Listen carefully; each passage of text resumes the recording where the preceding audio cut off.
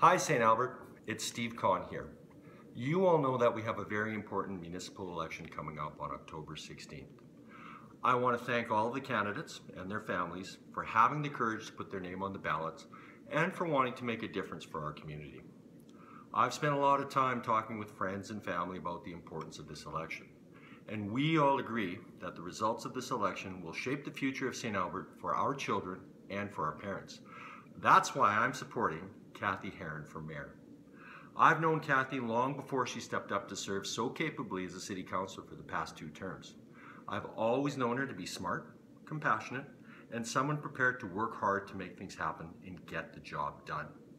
I believe that Cathy embodies the attributes that I look for in a leader. She's an excellent listener, keen to hear and understand all sides to an issue. She was a fast and able learner, capable of understanding complex issues and the consequences of decision making.